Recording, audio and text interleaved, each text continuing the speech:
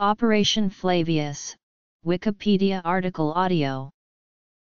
Operation Flavius was a controversial military operation in which 3 members of the Provisional Irish Republican Army were shot dead by the British Special Air Service in Gibraltar on March 6, 1988.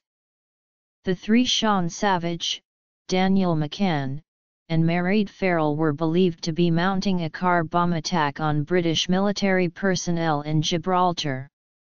Plain-clothed SAS soldiers approached them in the forecourt of a petrol station, then opened fire, killing them. All 3 were found to be unarmed, and no bomb was discovered in Savage's car, leading to accusations that the British government had conspired to murder them. An inquest in Gibraltar ruled that the SAS had acted lawfully, while the European Court of Human Rights held that, although there had been no conspiracy, the planning and control of the operation was so flawed as to make the use of lethal force almost inevitable. The deaths were the first in a chain of violent events in a 14-day period. On March 16, the funeral of the 3 IRA members was attacked by a loyalist wielding pistols and grenades, leaving 3 mourners dead. Then, at the funeral of one of the mourners, the IRA shot 2 undercover British soldiers who had driven into the procession. Background. Build-up. Events of March 6. Reaction. Aftermath. Death on the Rock. Inquest.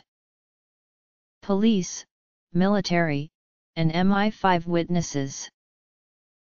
Civilian witnesses. Verdict. Legal proceedings. Long-term impact. Notes. Bibliography. Citations. From late 1987, the British authorities were aware that the IRA was planning to detonate a bomb at the changing of the guard ceremony outside the governor's residence in the British Dependent Territory of Gibraltar. When Savage, McCann and Farrell, known IRA members, travelled to Spain in preparation for the attack, they were tracked at the request of the British government. On the day of the shootings, Savage was seen parking a white Renault in the car park used as the assembly area for the parade.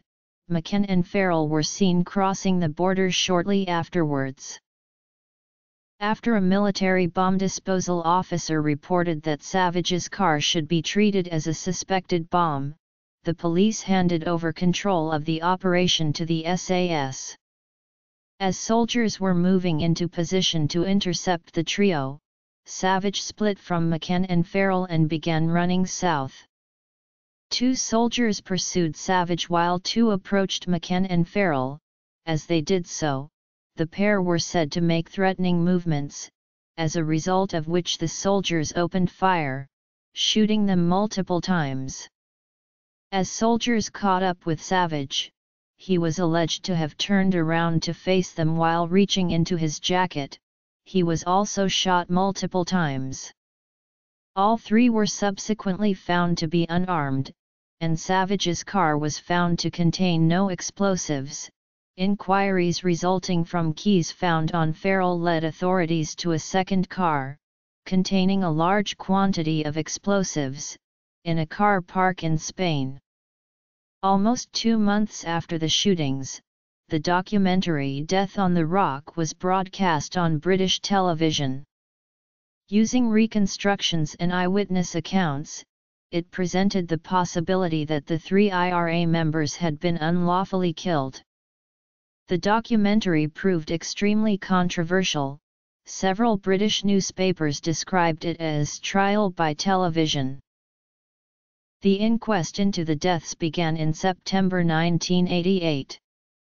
It heard from British and Gibraltar authorities that the IRA team had been tracked to Malaga Airport, where they were lost by the Spanish police, and that the 3 did not re-emerge until Savage was sighted parking his car in Gibraltar. The soldiers each testified that they had opened fire in the belief that the suspected bombers were reaching for weapons or a remote detonator. Among the civilians who gave evidence were the eyewitnesses discovered by Death on the Rock, who gave accounts of seeing the three shot without warning, with their hands up, or while they were on the ground. Kenneth Usks, who told the documentary that he had seen a soldier fire at Savage repeatedly while the latter was on the ground, retracted his statement at the inquest, claiming that he had been pressured into giving it. On September 30, the inquest jury returned a verdict of lawful killing. Dissatisfied, the families took the case to the European Court of Human Rights. Delivering its judgment in 1995, the court found that the operation had been in violation of Article 2 of the European Convention on Human Rights, as the authorities' failure to arrest the suspects at the border, combined with the information given to the soldiers, rendered the use of lethal force almost inevitable. The decision is cited as a landmark case in the use of force by the state. Ireland, 1960s, 1970s, 1980s, 1990s. Great Britain, 1970s, 1980s, 1990s. Mainland Europe. The Provisional Irish Republican Army, now inactive, is a paramilitary organisation which aimed to establish a united Ireland and end the British administration of Northern Ireland through the use of force. The organisation was the result of a 1969 split within the previous Irish Republican Army, also known as the IRA. During its campaign, the IRA killed civilians, members of the armed forces, police, judiciary, and prison service, including off-duty and retired members, and bombed businesses and military targets in both Northern Ireland and England, with the aim of making Northern Ireland ungovernable. Daniel McCann, Sean Savage, and Mairead Farrell were, according to journalist Brendan O'Brien, three of the IRA's most senior activists. Savage was an explosives expert and McCann was a high-ranking intelligence operative. Both McCann and Farrell had previously served prison sentences for offences relating to explosives. The Special Air Service is a regiment of the British Army and part of the United Kingdom's Special Forces. The SAS was sporadically assigned to operations in Northern Ireland in the early stages of the British Army's deployment in the province, during which they were confined to South Armagh. The first large-scale deployment of SAS soldiers in the Troubles was in 1976, when the regiment's D Squadron was committed. The SAS soon began to specialize in covert, intelligence-based operations against the IRA, using more aggressive tactics than regular army and police units operating in Northern Ireland. From late 1987, the British authorities were aware that the IRA was planning an attack in Gibraltar and launched Operation Flavius. The intelligence appeared to be confirmed in November 1987, when several known IRA members were detected travelling from Belfast to Spain under false identities. MI5 The British Security Service and the Spanish authorities became aware that an IRA active service unit was operating from the Costa del Sol and the members of the unit were placed under surveillance. After a known IRA member was sighted at the changing of the guard ceremony at the convent in Gibraltar, the British and Gibraltarian authorities began to suspect that the IRA was planning to attack the British soldiers with a car bomb as they assembled for the ceremony in a nearby car park. In an attempt to confirm the IRA's intended target, the government of Gibraltar suspended the ceremony in December 1987, citing a need to repaint the guardhouse. They believed their suspicions were confirmed when the IRA member reappeared at the ceremony when it resumed in February 1988, and the Gibraltar authorities requested special assistance from the British government. In the weeks after the resumption of the changing of the guard ceremony, the 3 IRA members who were to carry out the attack, Sean Savage, Daniel McCann, and Mairead Farrell, travelled to Malaga along the coast from Gibraltar, where they each rented a car. Their activities were monitored, and by early March, the British authorities were convinced that an IRA attack was imminent. A special projects team from the SAS was dispatched to the territory, apparently with the personal approval of Prime Minister Margaret Thatcher. Before the operation, the SAS practiced arrest techniques, while the Gibraltar authorities searched for a suitable place to hold the would-be bombers after their arrest. The plan was that the SAS would assist the Gibraltar police in arresting the IRA members identified by MI5 officers who had been in Gibraltar for several weeks if they were seen parking a car in Gibraltar and then attempting to leave the territory. According to the official account of the operation, Savage entered Gibraltar undetected in a white Renault 5 at 12:45 on March 6, 1988.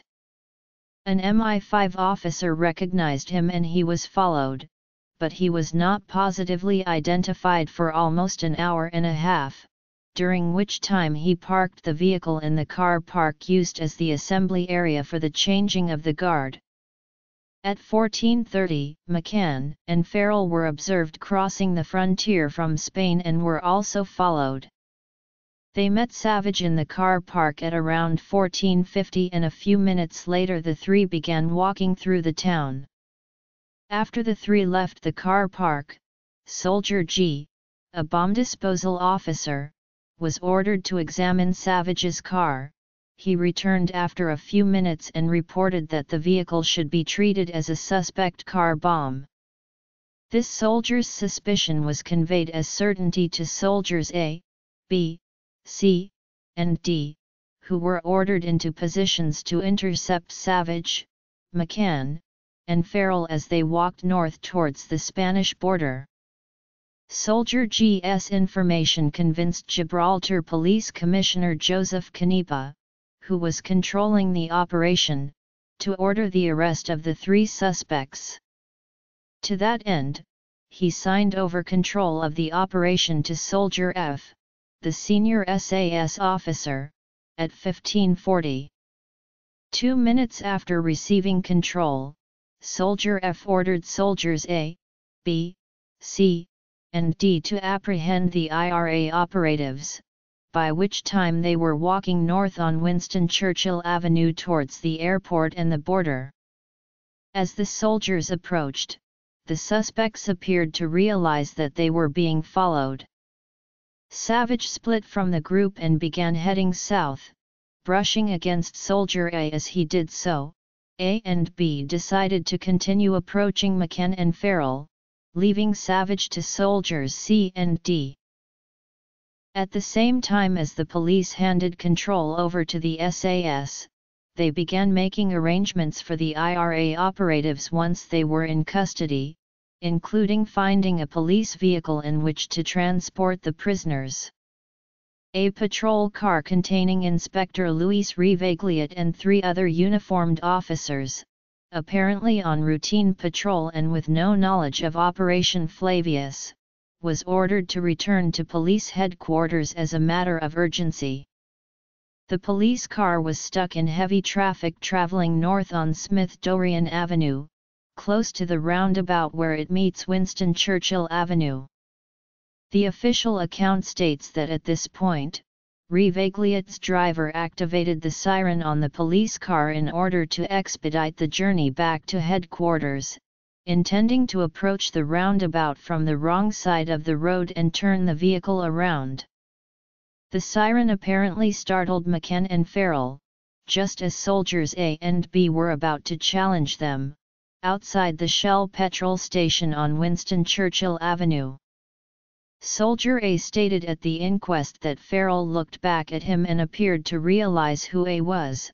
A testified that he was drawing his pistol and intended to shout a challenge to her, but events overtook the warning, that McCann's right arm moved aggressively across the front of his body, leading A to believe that McCann was reaching for a remote detonator. A shot McCann once in the back. A went on to tell the inquest that he believed Farrell then reached for her handbag, and that he believed Farrell may also have been reaching for a remote detonator. A also shot Farrell once in the back. Before returning to McCann, he shot McCann a further 3 times. Soldier B testified that he reached similar conclusions to A, and shot Farrell twice, then McCann once or twice, then returned to Farrell, shooting her a further 3 times. Soldiers C and D testified at the inquest that they were moving to apprehend Savage, who was by now 300 feet south of the petrol station, as gunfire began behind them. Soldier C testified that Savage turned around while simultaneously reaching towards his jacket pocket at the same time as C shouted "Stop." C stated that he believed Savage was reaching for a remote detonator, at which point he opened fire. Soldier C shot Savage 6 times, while Soldier D fired 9 times. All 3 IRA members died. One of the soldiers' bullets, believed to have passed through Farrell, grazed a passerby. Immediately after the shootings, the soldiers donned berets to identify themselves. Gibraltar police officers, including Inspector Revagliat and his men, began to arrive at the scene almost immediately. At 16:05, only 25 minutes after assuming control, the SAS commander handed control of the operation back to the Gibraltar police in a document stating, "A military assault force completed the military option in respect of the terrorist ASU in Gibraltar and returns control to the civil power."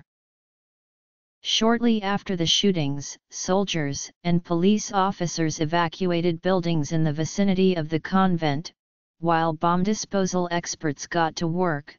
4 hours later, the authorities announced that a car bomb had been defused, after which Savage's white Renault was towed from the car park by an army truck. The SAS personnel, meanwhile, left Gibraltar on a Royal Air Force aircraft. When the bodies were searched, a set of car keys was found on Farrell. Spanish and British authorities conducted inquiries to trace the vehicle, which 2 days after the shootings led them to a red Ford Fiesta in a car park in Marbella from Gibraltar. The car contained a large quantity of Semtex surrounded by 200 rounds of ammunition, along with 4 detonators and 2 timers. Within minutes of the military operation ending, the British Ministry of Defence issued a press release, stating that a suspected car bomb has been found in Gibraltar, and 3 suspects have been shot dead by the civilian police. That evening, both the BBC and the ITN reported that the IRA team had been involved in a shootout with the authorities. The following morning, BBC Radio 4 reported that the alleged bomb was packed with bits of metal and shrapnel, and later carried a statement from Ian Stewart, Minister of State for the Armed Forces, that military personnel were involved. A car bomb was found, which has been defused. Each of the 11 British daily newspapers reported the alleged finding of the car bomb, of which 8 quoted its size as 500 pounds. The IRA issued a statement later on March 7 to the effect that McCann, Savage, and Farrell were on active service in Gibraltar and had access to and control over 140 pounds of Semtex. According to one case study of the killings, the events provide an opportunity to examine the ideological functioning of the news media within The British broadsheet newspapers all exhibited what the authors called ideological closure by marginalising the IRA and extolling the SAS. Each of the broadsheets focused, for example, on the alleged bomb and the potential devastation it could have caused without questioning the government's version of events. At 15:30 on March 7, the Foreign Secretary, Sir Geoffrey Howe, made a statement to the House of Commons.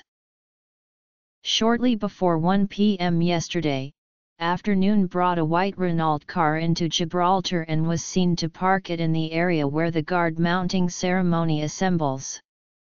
Before leaving the car, he was seen to spend some time making adjustments in the vehicle. An hour and a half later, were seen to enter Gibraltar on foot and shortly before 3 p.m., joined in the town. Their presence and actions near the parked Renault car gave rise to strong suspicions that it contained a bomb, which appeared to be corroborated by a rapid technical examination of the car. About 3:30 p.m., all three left the scene and started to walk back towards the border. On their way to the border, they were challenged by the security forces.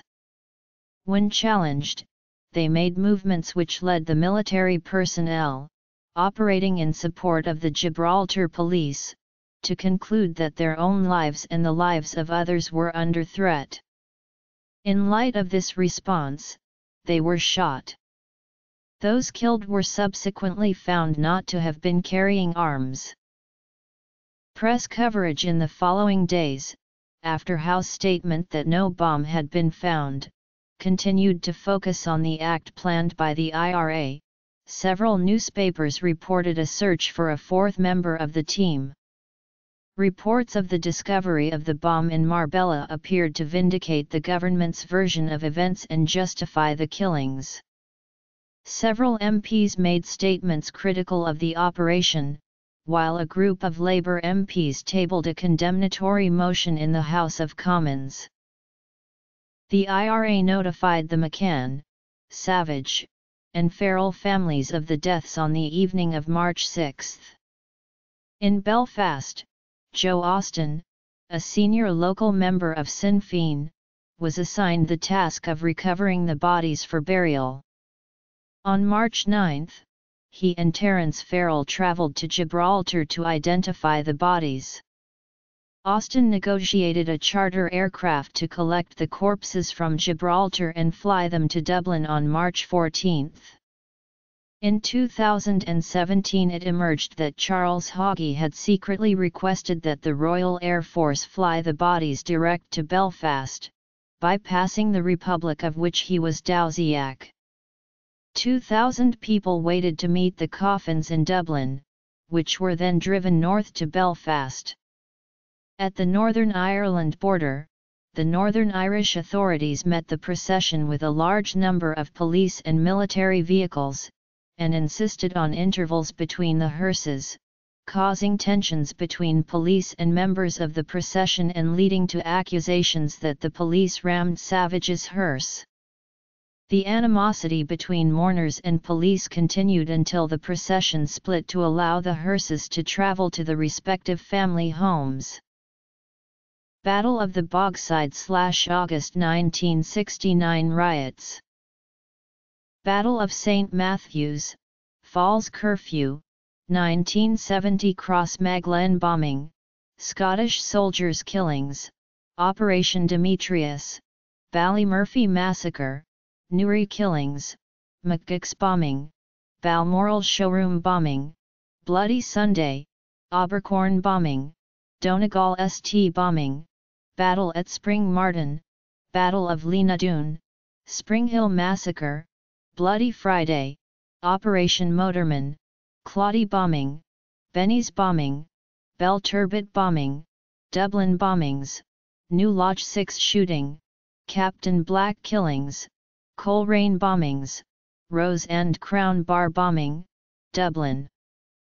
Monaghan bombings, Conway's Bar, Mountain View Tavern, Strand Bar bombing, Miami Showband killings, Bayardo Bar, Tullyvallen Massacre, Belfast and Coleraine attacks, Drumacaville ambush, Dublin airport bombing, Dundalk and Silver Bridge attacks, Guildford bombing, Revio Dowd killings, Kingsmill massacre, Castle Blaney bombing, Hillcrest bar bombing, Step In pub, Flagstaff incident, Coleraine bar, Ramble Inn, Jonesboro Gazelle downing, Law Monday bombing, Crossmaglen ambush, Bessbrook bombing, Warren Point ambush, Dunmuddy train bombing, Loch Foyle, Bessbrook landmine attack, Glasdrumman ambush, Ballykelly bombing, Ballygolly landmine attack, Darkly killings, Kesh ambush, Granches shootings, Newry mortar attack, Killeen landmine attack, Ballygolly barracks, the Birches barracks, Clontebret invasion, Loch Gall ambush, Enniskillen bombing, Milltown cemetery, Corporals killings, Avenue bar shooting, Lisbon van bombing, Ballygolly bus bombing, Orange Cross social club shooting, Jonesboro ambush, Dare Yard checkpoint, Downpatrick bombing, Derrygorry Gazelle shoot down, Operation Conservation, Fort Victoria, 1990 proxy bombs, Mullaghreevy ambush, Capac killings, Drumbeg killings, Glen Ann barracks, Coac ambush, Donegal arms shooting, Tebana bombing, Sean Graham bookmakers, Clan ambush, Cloghogue checkpoint, Coal Island riots, South Armagh sniper campaign, James Murray's bookmakers, IRA purge the IPLO, Castle Rock killings, Culeville occupation, Battle of Newry Road, Shankill bombing, Greysteel massacre, Crossmaglen links. Shoot down, 1994 Shankill Road killings, La Finisland massacre, Connolly Station bomb, Drum Creek crisis, 1996 Killyhevlin Hotel bombing, Thiepval Barracks, 1997 Coal Island attack, July 1997 riots, Newtown Hamilton bombing, Omagh bombing, Aldershot bombing, Old Bailey bombing, King's Cross and Euston stations, M62 coach bombing, Parliament bombing, Guildford bombings, Brooks bombing, Harrow School, Birmingham bombings, Pillar box bombs, Oxford Street bombing, Caterham bombing, London Hilton bombing, Green Park bombing, Scots bombing, Waltons bombing, Balcombe St siege, Chelsea bombing, Hyde and Regent's Park bombings, Harrods bombing, Woolwich barracks, Brighton bombing, Inglis barracks, Deal barracks, Lichfield shooting, Downing St attack, Victoria and Paddington station bombings, London Bridge bombing, 1992 Manchester bombing, Warrington bombings, Bishopsgate bombing, Heathrow mortar attacks, Docklands bombing, 1996 Manchester bombing, Rheindahlem bombing, Operation Flavius, 1988 Netherlands attacks, Roermond killings, Osnabrück barracks. British soldiers and police flooded the neighbourhoods where McCann, Farrell, and Savage had lived, to try to prevent public displays of sympathy for the dead. Later that evening, a local IRA member, Kevin McCracken, was shot and allegedly then beaten to death by a group of soldiers he had been attempting to shoot at. Republican News wrote that soldiers had saturated the area in an attempt to intimidate the family of volunteer Sean Savage, whose body lay in the family home a few streets away. The joint funeral of McCann, Farrell, and Savage took place on March 16 at Milltown Cemetery in Belfast. The Police Royal Ulster Constabulary agreed to maintain a minimal presence at the funeral in exchange for guarantees from the families that there would be no salute by masked gunmen. This agreement was leaked to Michael Stone, who described himself as a freelance loyalist paramilitary. During the burial, Stone threw hand grenades at the gathered mourners and began shooting with an automatic pistol, injuring 60 people. After initial confusion, several of the mourners began to pursue Stone, throwing rocks and shouting abuse. Stone continued shooting and throwing grenades at his pursuers, killing 3 of them. He was eventually captured by members of the crowd, who had chased him onto a road and began beating him until the RUC arrived to extract and arrest him. The funeral of Cowman Mac Bradake, the third and last of the Milltown attack victims to be buried, was scheduled for March 19.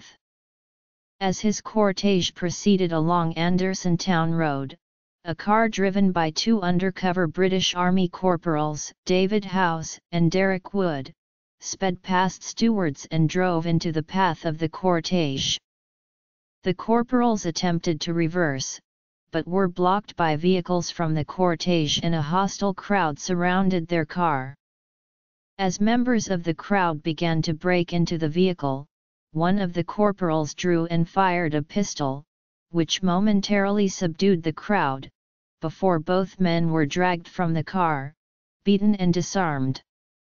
A local priest intervened to stop the beating, but was pulled away when a military identity card was found, raising speculation that the corporals were SAS members.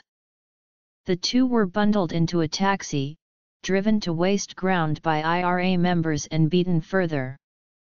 6 men were seen leaving the vehicle.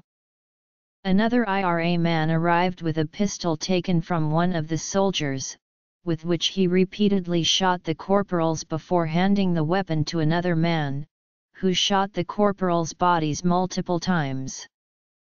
Margaret Thatcher described the corporals' killings as the single most horrifying event in Northern Ireland during her premiership.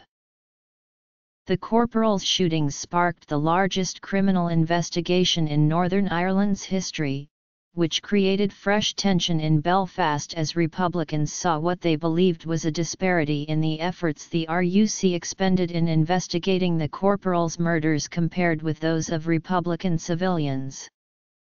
Over 4 years, more than 200 people were arrested in connection with the killings, of whom 41 were charged with a variety of offences. The first of the so-named casement trials concluded quickly. 2 men were found guilty of murder and given life sentences in the face of overwhelming evidence. Of the trials that followed, many were based on weaker evidence and proved much more controversial.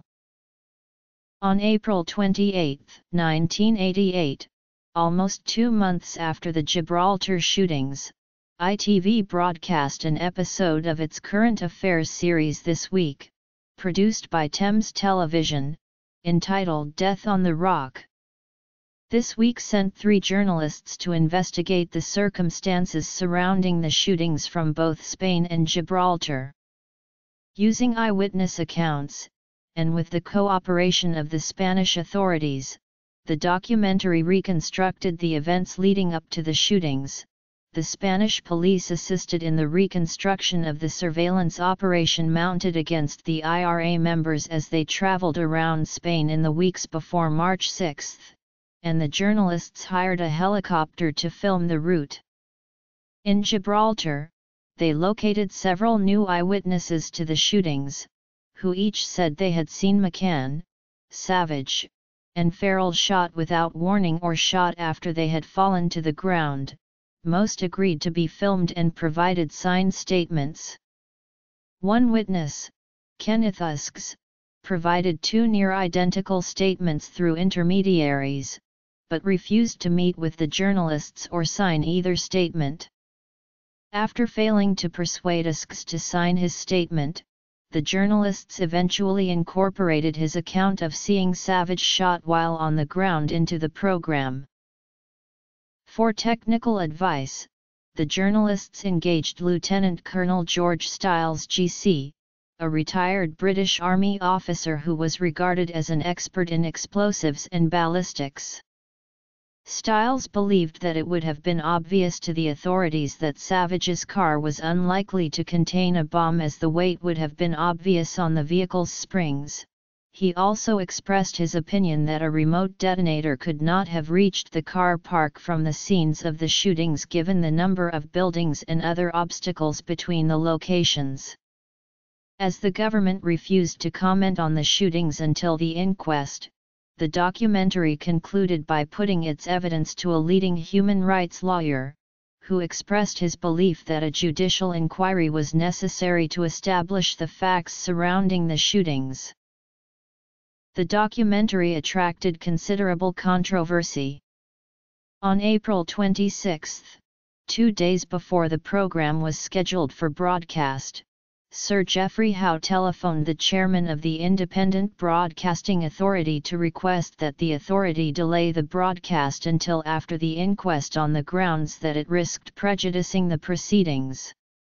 After viewing the program and taking legal advice, the IBA decided on the morning of April 28 that Death on the Rock should be broadcast as scheduled, and Howe was informed of the decision. Howe made further representation to the IBA that the documentary would be in contempt of the inquest. After taking further legal advice, the IBA upheld its decision to allow the broadcast. The program was broadcast at 2100 hours on April 28. The following morning, the British tabloid newspapers lambasted the program, describing it as a slur on the SAS and trial by television, while several criticized the IBA for allowing the documentary to be broadcast.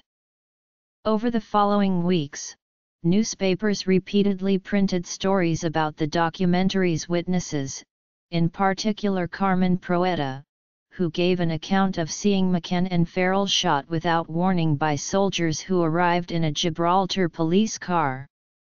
Proeta subsequently sued several newspapers for libel and won substantial damages. The Sunday Times conducted its own investigation and reported that Death on the Rock had misrepresented the views of its witnesses. The witnesses involved later complained to other newspapers that the Sunday Times had distorted their comments. Unusually for Gibraltar, there was a long delay between the shootings and the setting of a date for the inquest. 8 weeks after the shootings, the coroner, Felix Pizzarello, announced that the inquest would begin on June 27. 2 weeks later, Margaret Thatcher's press secretary announced that the inquest had been indefinitely postponed. The inquest began on September 6. Pizzarello presided over the proceedings, while 11 jurors evaluated the evidence. Representing the Gibraltar government was Eric Thile-Waite, the Gibraltar Attorney General. The interested parties were represented by John Laws, QC, Michael Hooker, and Patrick McGrory. Inquests are non-adversarial proceedings aimed at investigating the circumstances of a death. The investigation is conducted by the coroner, while the representatives of interested parties can cross-examine witnesses. Where the death occurred through the deliberate action of another person, the jury can return a verdict of lawful killing, unlawful killing, or an open verdict, though inquests cannot apportion blame. In the case of a verdict of unlawful killing, the authorities will consider whether any prosecutions should be brought. There was initially doubt as to whether the SAS personnel involved in the shootings would appear at the inquest. Inquests have no powers to compel witnesses to appear if the witness is outside the court's jurisdiction, although the soldiers apparently volunteered after Pizzarello declared that the inquest would be meaningless without their evidence. The soldiers and MI5 officers gave their evidence anonymously and from behind a screen.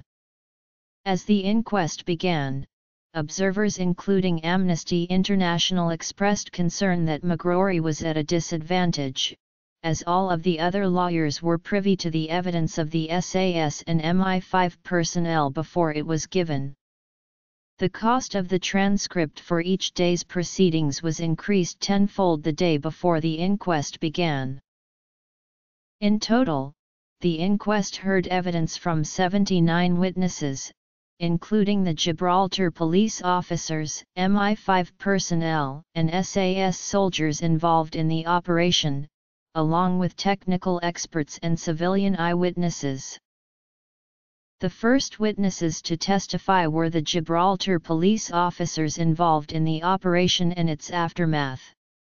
Following them, on September 7, was Mr. O, the senior MI5 officer in charge of Operation Flavius. O told the inquest that, in January 1988, Belgian authorities found a car being used by IRA operatives in Brussels. In the car were found a quantity of Semtex detonators and equipment for a radio detonation device, which, O told the coroner, led MI5 to the conclusion that the IRA might use a similar device for the planned attack in Gibraltar. MI5 further believed that the IRA had been unlikely to use a blocking car as this entailed the added risk of multiple border crossings. Finally, O told the coroner that McCann, Savage, and Farrell had been observed by Spanish authorities arriving at Malaga Airport, after which he claimed the trio had been lost, and that the British and Gibraltarian authorities did not detect them crossing the border. Joseph Canepa, Commissioner of the Gibraltar Police, was the next senior figure to testify. He told the inquest that there had been no conspiracy to kill McCann, Savage, and Farrell. Canepa told the coroner that, upon learning of the IRA plot from MI5, he set up an advisory committee, which consisted of MI5 officials, senior military officers, and the commissioner himself. As events developed, the committee decided that the Gibraltar police was not adequately equipped to counter the IRA threat, and Canepa requested assistance from London. The commissioner gave assurances that he had been in command of the operation against the IRA at all times, except for the 25 minutes during which he signed over control to the military. In his cross-examination, McGrory queried the level of control the commissioner had over the operation. He extracted from Canepa that the commissioner had not requested assistance from the SAS specifically. Canepa agreed with O that the Spanish police had lost track of the IRA team, and that Savage's arrival in Gibraltar took the authorities by surprise. Although a police officer was stationed in an observation post at the border with instructions for alerting other officers to the arrival of the IRA team, Canepa told the inquest that the officer had been looking for the 3 IRA members arriving at once. When pressed, he told McGrory he was unsure whether or not the officer had the details of the false passports the trio were traveling under. 2 days after Canepa's testimony concluded, Detective Constable Charles Huart, the Gibraltar police officer in the observation post at the border on March 6, appeared. When cross-examined, Huart denied knowing the pseudonyms under which the IRA team were traveling. On cross-examination, Huart acknowledged having been provided with the pseudonyms at a briefing the night before the shootings. Detective Chief Inspector Joseph Ulger, head of the Gibraltar Police Special Branch, offered a different account when he gave evidence the following day. He told the coroner that the Spanish border guards had let Savage through out of carelessness, while the regular border officials on the Gibraltar side had not been told to look for the IRA team. Soldier F, a British Army colonel who was in command of the SAS detachment involved in Operation Flavius, took the stand on September 12. F was followed the next day by Soldier E, a junior SAS officer who was directly responsible for the soldiers who carried out the shootings. After the officers, the inquest heard from soldiers A, B, C, and D, the SAS soldiers who shot McCann, Savage, and Farrell. The SAS personnel all told the coroner that they had been briefed to expect the would-be bombers to be in possession of a remote detonator, and that they had been told that Savage's car definitely contained a bomb. Each soldier testified that the IRA team made movements which the soldiers believed to be threatening, and this prompted the soldiers to open fire. McGrory asked about the SAS's policy on lethal force during cross-examination. He asked D about allegations that Savage was shot while on the ground, something D strenuously denied. McGrory asked D if he had intended to continue shooting Savage until he was dead, to which D replied in the affirmative.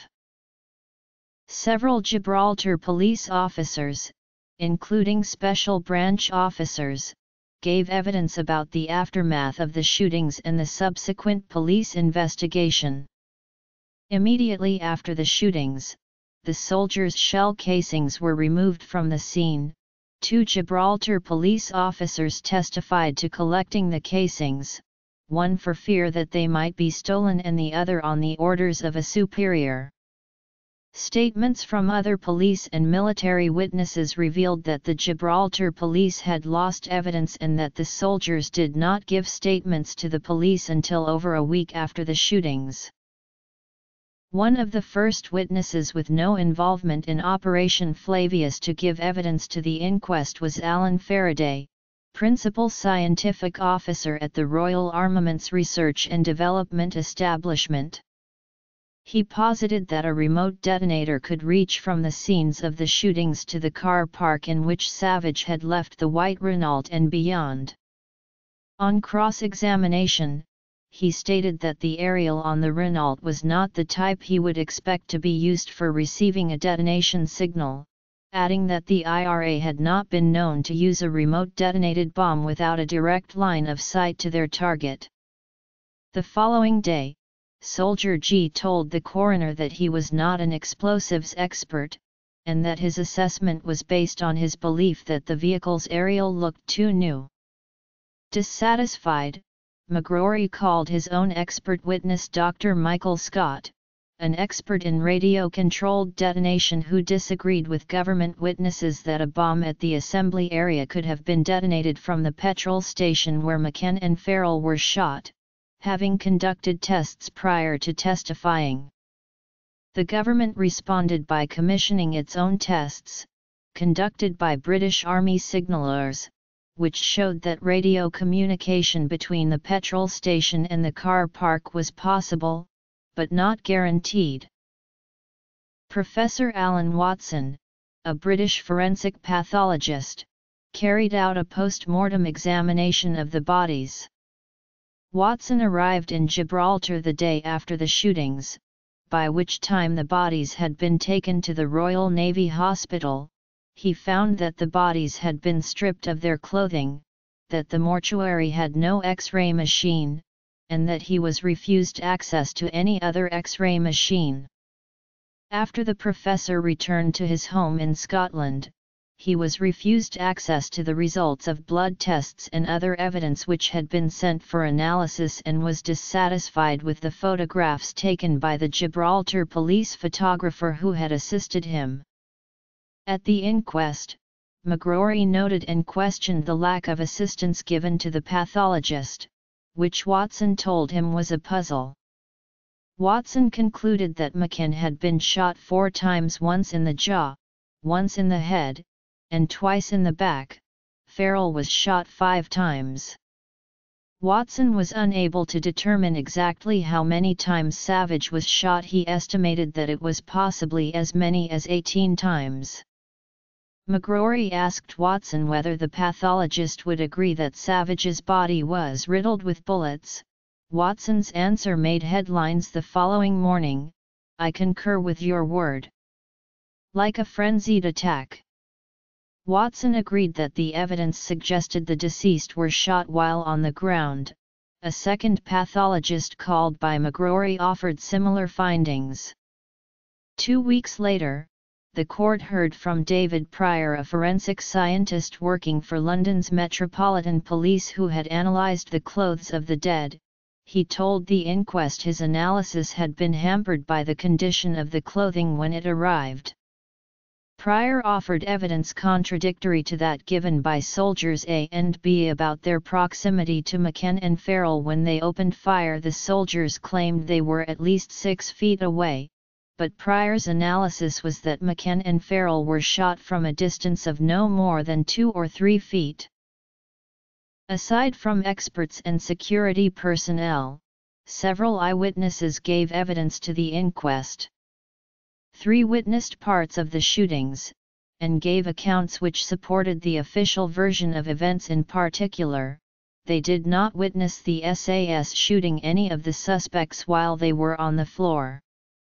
Witnesses uncovered by the journalists making Death on the Rock also appeared. Stephen Bullock repeated his account of seeing McCann and Savage raise their hands before the SAS shot them. Josie Silesia repeated her account of seeing a soldier shooting at McCann and Farrell while the pair were on the ground. Hooker pointed out that parts of Silesia's testimony had changed since she spoke to Death on the Rock, and suggested that the gunfire she heard was from the shooting of Savage rather than sustained shooting of McCann and Farrell while they were on the ground, a suggestion Silesia rejected. The SAS's lawyer further observed that she was unable to identify the military personnel in photographs her husband had taken. Maxi Proetta told the coroner that he had witnessed 4 men arriving opposite the petrol station on Winston Churchill Avenue. The men jumped over the central reservation barrier and Farrell put her hands up, after which he heard a series of shots.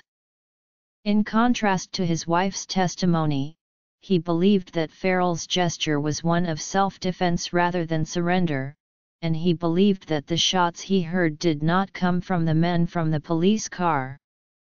The government lawyers suggested that the police car the Proettas saw was the one being driven by Inspector Revagliat, carrying 4 uniformed police officers rather than plain-clothed soldiers, but Proetta was adamant that the lawyer's version did not make sense. His wife gave evidence the following day. Contrary to her statement to Death on the Rock, Carmen Proetta was no longer certain that she had seen McCann and Farrell shot while on the ground. The government lawyers questioned the reliability of Proetta's evidence based on her changes, and implied that she behaved suspiciously by giving evidence to Death on the Rock before the police. She responded that the police had not spoken to her about the shootings until after Death on the Rock had been shown. Usks, who provided an unsworn statement to the Death on the Rock team through an intermediary, which the journalists included in the program, reluctantly appeared. He retracted the statements he made to Death on the Rock, which he claimed he had made up after pestering from Major Bob Randall. The British media covered Usk's retraction extensively, while several members of Parliament accused Usks of lying for the television in an attempt to discredit the SAS and the British government. Nonetheless, Pizzarello asked Usks if he could explain why his original statement mentioned the soldiers C and D donning berets, showing identity cards, and telling members of the public it's okay, it's the police after shooting Savage. Usks replied that he could not, because he was a bit confused. The inquest concluded on September 30, and Laws and McGrory made their submissions to the coroner regarding the instructions he should give to the jury.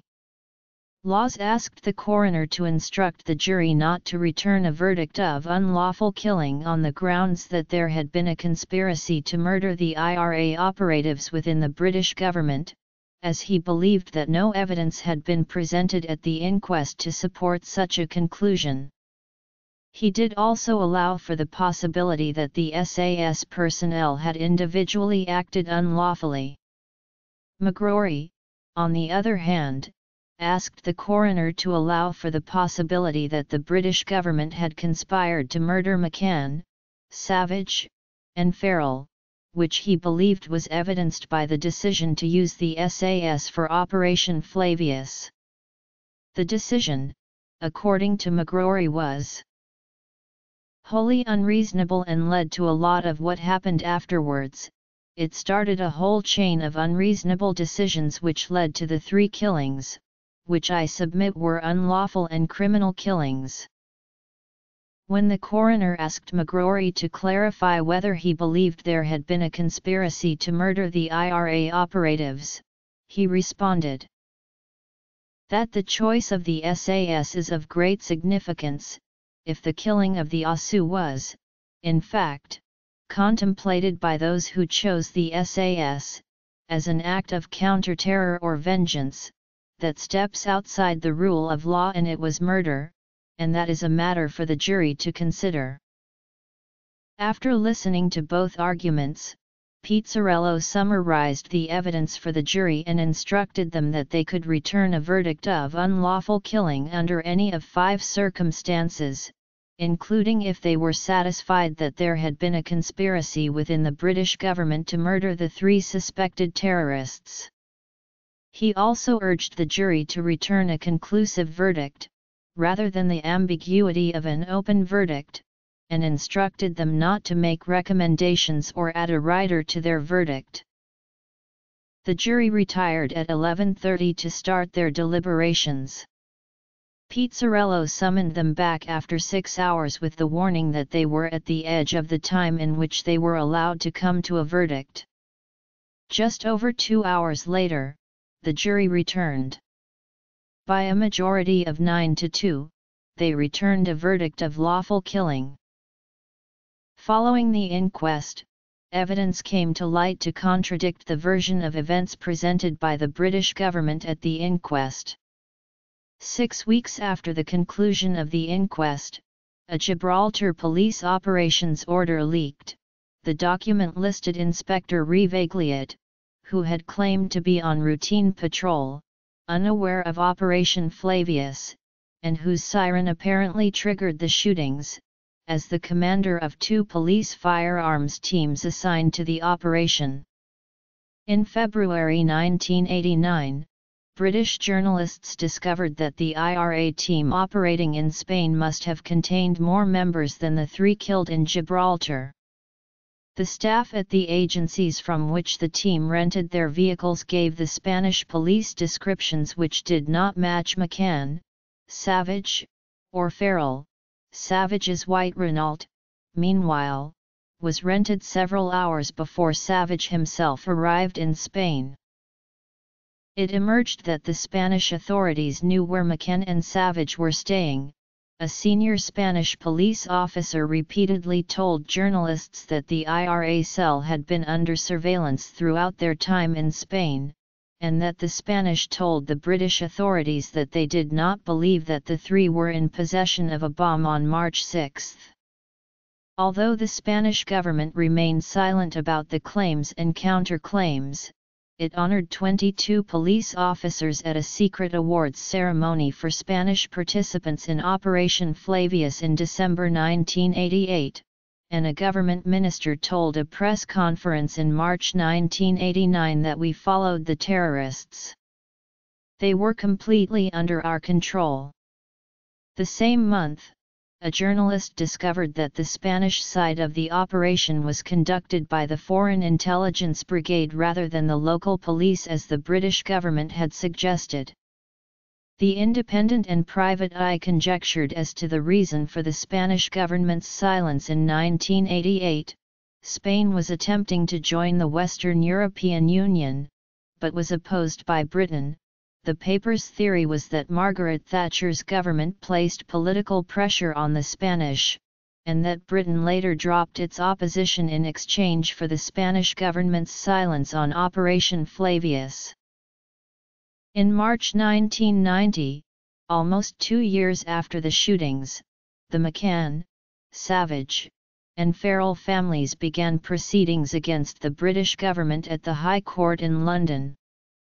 The case was dismissed on the grounds that Gibraltar was not part of the United Kingdom, and was thus outside the court's jurisdiction. The families launched an appeal, but withdrew it in the belief that it had no prospect of success. The families proceeded to apply to the European Commission of Human Rights for an opinion on whether the authorities' actions in Gibraltar violated Article 2 of the European Convention on Human Rights. Issuing its report in April 1993, the Commission criticized the conduct of the operation, but found that there had been no violation of Article 2. Nevertheless, the Commission referred the case to the European Court of Human Rights for a final decision. The British government submitted that the killings were absolutely necessary, within the meaning of Article 2, Paragraph 2, to protect the people of Gibraltar from unlawful violence, because the soldiers who carried out the shootings genuinely believed that McCann, Savage, and Farrell were capable of detonating a car bomb, and of doing so by remote control. The families contested the government's claim, alleging that the government had conspired to kill the three, that the planning and control of the operation was flawed, that the inquest was not adequately equipped to investigate the killings, and that the applicable laws of Gibraltar were not compliant with Article 2 of the ECHR. The court found that the soldiers' reflex action in resorting to lethal force was excessive, but that the soldiers' actions did not in their own right give rise to a violation of Article 2. The court held that the soldiers' use of force based on an honestly held belief could be justified, even if that belief was later found to be mistaken. To hold otherwise would, in the court's opinion, place too great a burden on law enforcement personnel. It also dismissed all other allegations, except that regarding the planning and control of the operation. In that respect, the court found that the authorities' failure to arrest the suspects as they crossed the border or earlier, combined with the information that was passed to the soldiers, rendered the use of lethal force almost inevitable. Thus, the court decided there had been a violation of Article 2 in the control of the operation. As the three suspects had been killed while preparing an act of terrorism, the court rejected the families' claims for damages, as well as their claim for expenses incurred at the inquest. The court did order the British government to pay the applicants' costs incurred during the proceedings in Strasbourg. The government initially suggested it would not pay, and there was discussion in Parliament of the UK withdrawing from the ECHR. It paid the costs on December 24, 1995, within days of the 3-month deadline which had been set by the court. A history of the Gibraltar police described Operation Flavius as the most controversial and violent event in the history of the force, while journalist Nicholas Eckert described the incident as one of the great controversies of the Troubles, and academic Richard English posited that the awful sequence of interwoven deaths was one of the conflict's most strikingly memorable and shocking periods. The explosives the IRA intended to use in Gibraltar were believed to have come from Libyan ruler Muammar Gaddafi, who was known to be supplying arms to the IRA in the 1980s. Some sources speculated that Gibraltar was chosen for its relative proximity to Libya, and the targeting of the territory was intended as a gesture of gratitude to Gaddafi. Maurice Punch, an academic specializing in policing issues, described the Ekthra verdict as a landmark case with important implications for the control of police operations involving firearms. According to Punch, the significance of the Ekthra judgment was that it placed accountability for the failures in the operation with its commanders, rather than with the soldiers who carried out the shooting itself.